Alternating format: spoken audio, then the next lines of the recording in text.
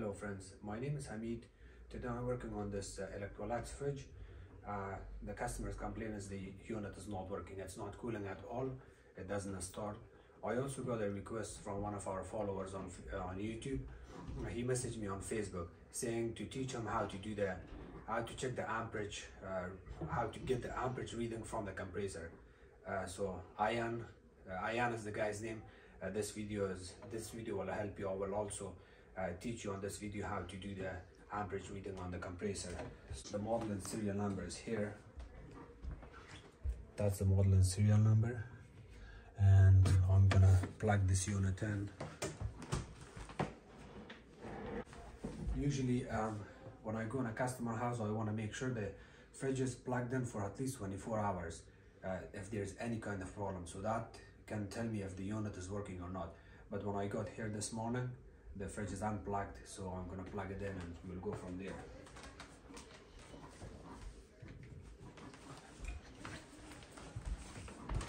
So we'll plug it in.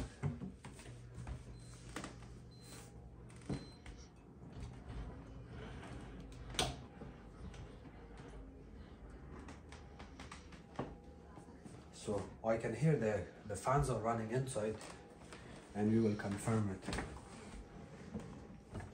The refrigerator fan, if I press the button, it's working and the light is working on and off. We're gonna check the inside of the freezer. I can hear the fan is running too, so that's good. And our temperature on the refrigerator shows 5 and -18 freezer, which is not correct. The alarm is flashing because the temperature is high. I have my hand on top of the compressor. I can hear a little bit of vibration and then it dies after that. So I'm gonna get the amperage reading here. So Ayan, this video is for you.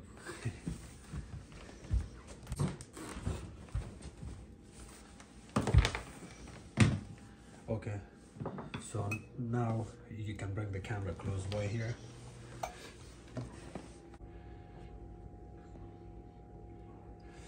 So in this area, this is our little small plastic junction box for the PTC starter relay or capacitor. Capacitor is here on the side, but the PTC starter and relay is here. We are gonna open this box and get our amperage reading. So to open this, there's that little small clip we need to open, and so I'm gonna unplug it before I do any of those. The unit is unplugged, the box is open, and if you look close by here, you see. If you look close by here, we have so many wires here. We got 2 wires here. We got 2 wires here, and then there's 1 wire that goes from the common pin to the top. I'm not worried about explaining any of those, but what I'm gonna do, I'll get the amperage reading. So I got my multimeter. I'm gonna select the amperage, and then after that, you see this clamp. Your multimeter needs to have this, otherwise you cannot get the amperage reading. So you open this and insert one of the wires here. That blue wire that goes on the relay, this one, I'm gonna hold it inside of this clamp meter. So you wanna make sure it looks like that, and you can plug in your fridge and it will show you the amperage reading here.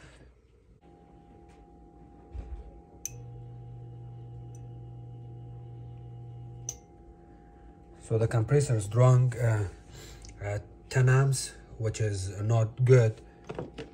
When the compressor draws 10 amps, we're gonna have to check our components here to see what's causing this. Very common problems are the relay. I'm gonna disconnect this. I disconnect the plug-in. I'm gonna do some testing here to see if that's the problem. Let's do the testing. Okay. So we're gonna select the continuity. Now I'm gonna take the relay off. Make sure the unit is unplugged when you do this. So you see I have 3 pins here. We don't have 3 pins on some of the compressors on some of the fridges, but on this one we do. So to check this relay, there's 2 ways you can check this. We will check these pins. You see that hole, those 2 holes, and that has 2 pins at the back. We will disconnect one of these and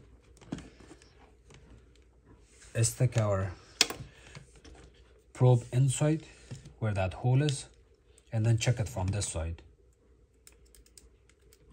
Okay, so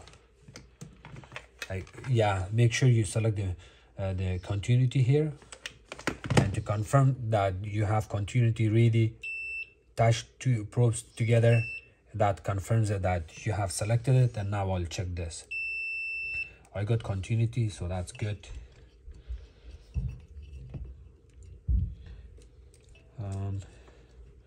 I'll check this one. I got continuity, and between this pin and the bottom one,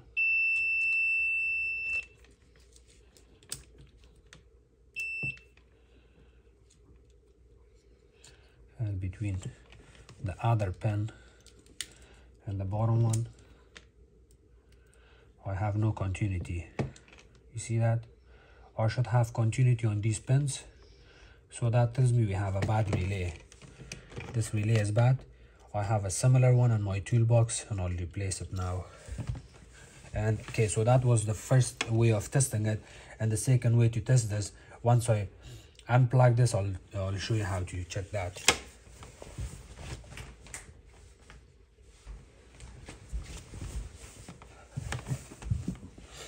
So here's the new relay I have. We will disconnect one by one the pins and select it in here. And the one that goes at the back. So the second way to test this relay, if it's good or bad, you just move it with your hand, wiggle it. Can you hear that? It has a little small disc inside, ceramic disc. That disc breaks over time and then it doesn't work anymore.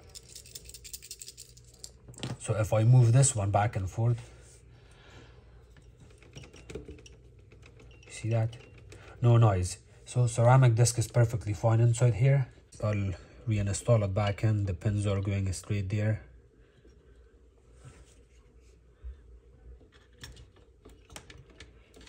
Okay, so I'll reconnect this junction box back in.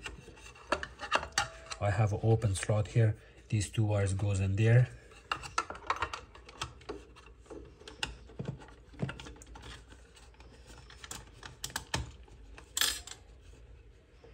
And I got this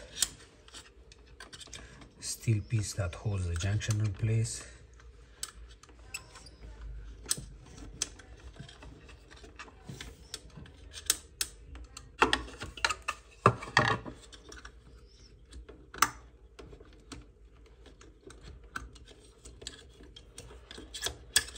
So this actually goes at the bottom of the relay. There is a opening there.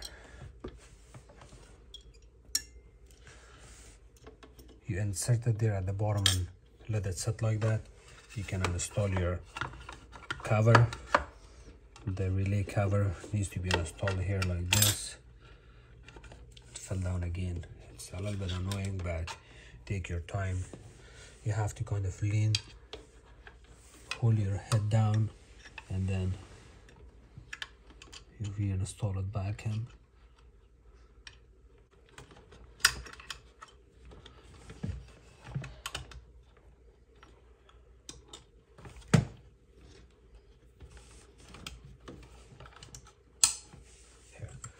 reinstall it back in.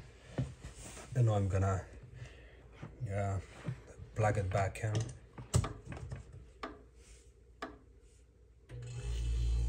Now you can hear the compressor is running. My compressor is okay here. This was the main problem. The unit is fixed.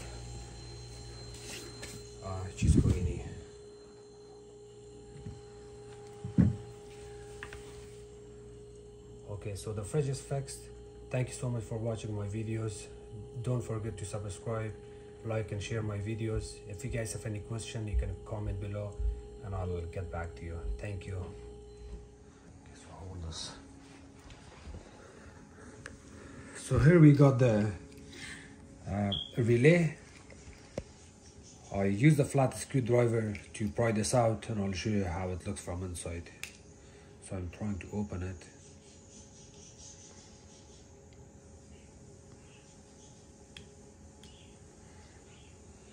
So the cover is all off.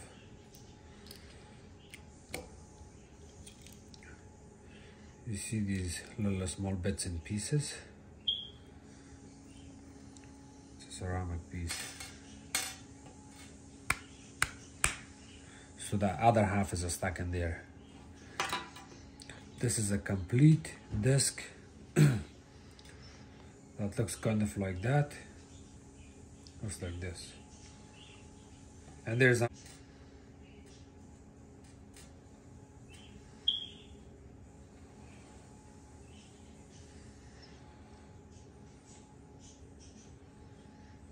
so it's half a disc almost.